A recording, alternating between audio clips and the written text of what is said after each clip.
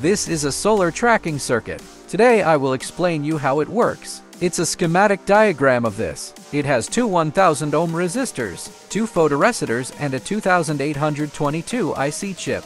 Now, as soon as the circuit is powered on, it will divide the voltage through these two 1000 ohm resistors at the 5th and 7th pins of the 2822 chip to get a voltage of 1.8 volts. In this way, when the photoresistor above receives light, its resistance will be smaller than the resistance below LDR, so the voltage at that point will be greater than 1.8 volts. Therefore, the non-inverting terminal voltage of the upper op-amp in the 2822 chip is smaller than the reverse terminal voltage. In this way, pin 1 outputs low level. In the 2822 chip, the non-inverting terminal voltage of the lower op-amp is greater than the reverse terminal voltage. In this way, pin 3 outputs high level.